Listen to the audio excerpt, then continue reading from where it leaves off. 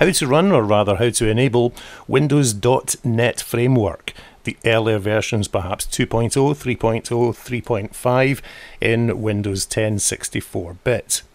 Firstly, in the type here to search, down at the bottom of your screen, we type in Windows, and we've got to go for the whole thing, features.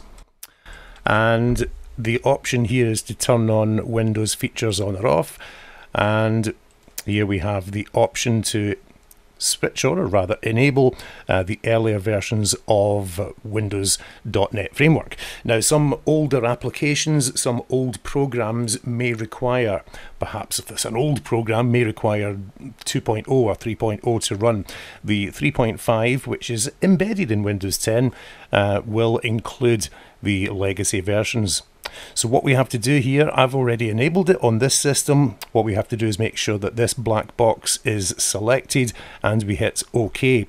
Make sure you're connected to the internet. It may have to download a plugin from the Windows servers, and the computer will have to reboot before the change takes effect.